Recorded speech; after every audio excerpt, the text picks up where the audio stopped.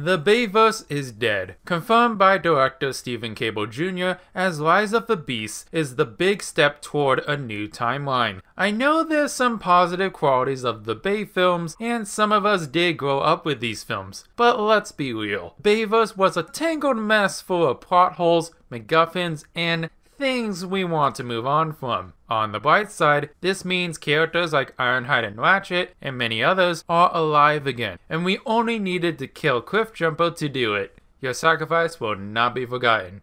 Again.